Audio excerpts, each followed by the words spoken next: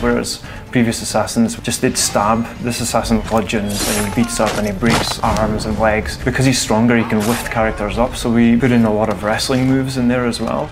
When we started working on him, it was like the previous assassins, where they were kind of smaller guys in lots of armour, and the more we worked with Connor, we wanted to make him heavier and stronger.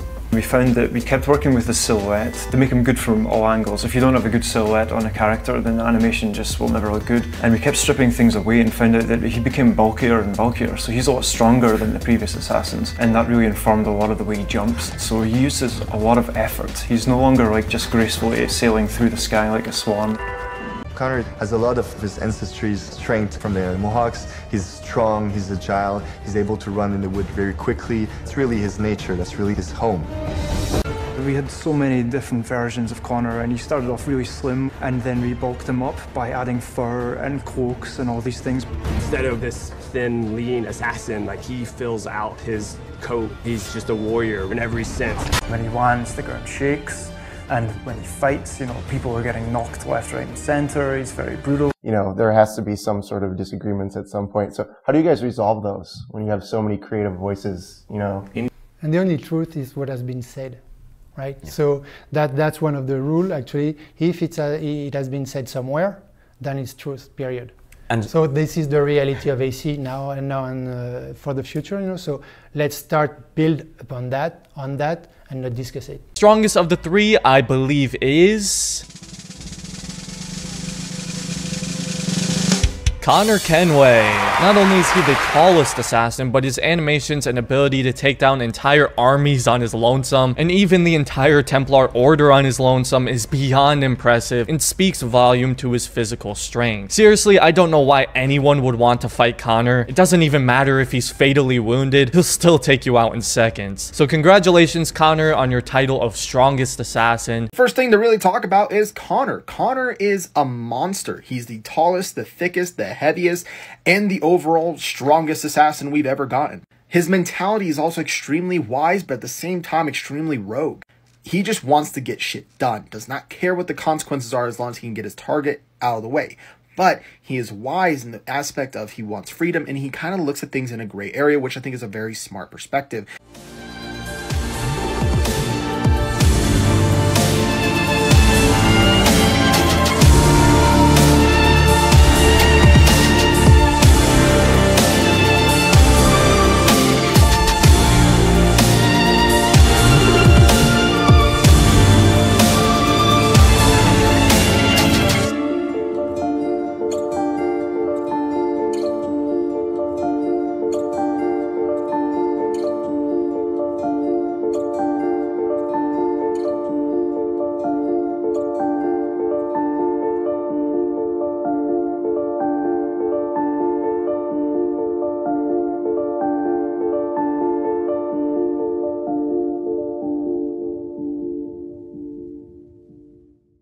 Connor himself is a dual-wielding specialist. He's always using two weapons at the same time. It allows for a beautiful animation. It also allows for more fluidity. We wanted Connor to be a dual-handed specialist, so basically he's ambidextrous. He can fight with both hands.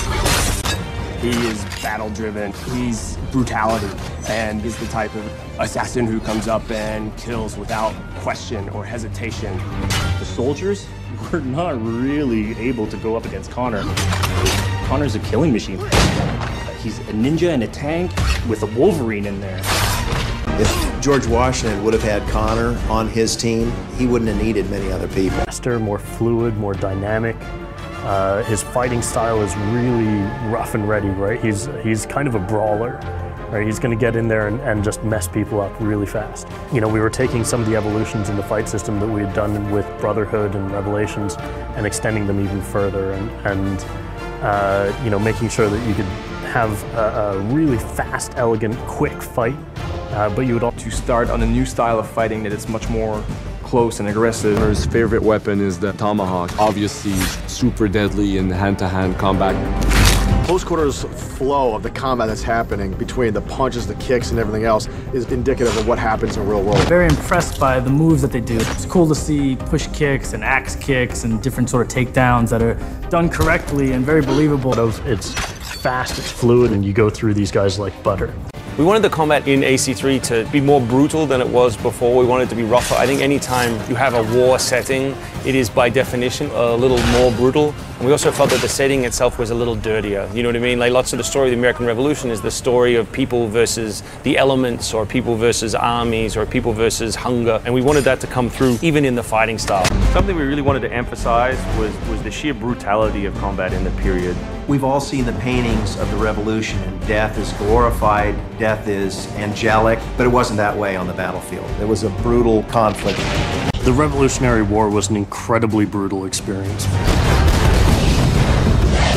This is something you just don't really hear about in the history books, and something we wanted to bring to life in the game. They would shoot and then they would march, and that hand-to-hand combat was really brutal. And whether it's people using a bayonet affixed on the end of a musket, a small hatchet, this is a kind of killing that is very mano a mano. I thought it wasn't awesome enough, so we went really brutal, and it wasn't just throwing in blood.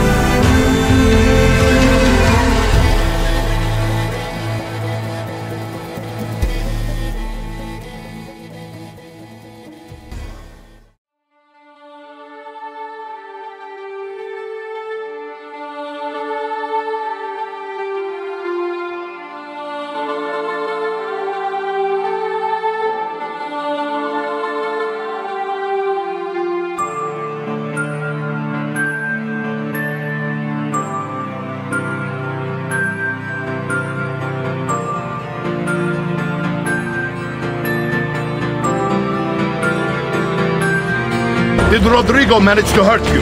Barely. My armor blunted his attack.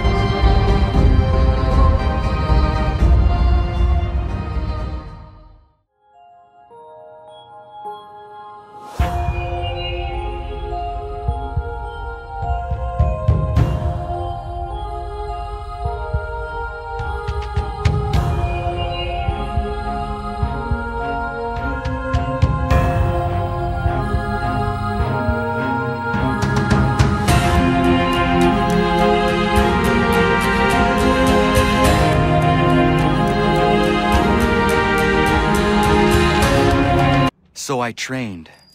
In running, in climbing, in fighting, in falling. And for every lesson that concerned the body, there were two that concerned the mind. Language, philosophy, logic, the arts. Achilles taught most often of the assassins and Templars, their structures, origins, and purpose. Centuries of history condensed into a few short days. Time passed quickly after that. My days a blur of study, training, and work. What little free time Achilles allowed me was spent learning about the Templars, about Charles Lee and my father.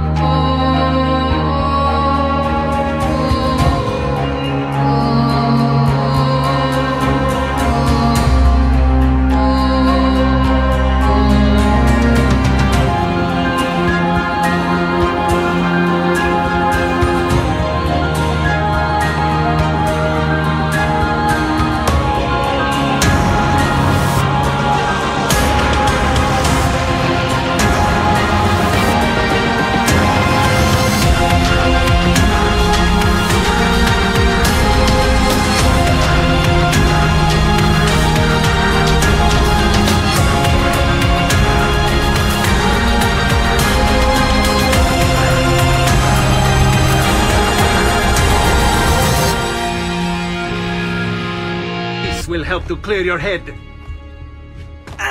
Ready to talk? What about now?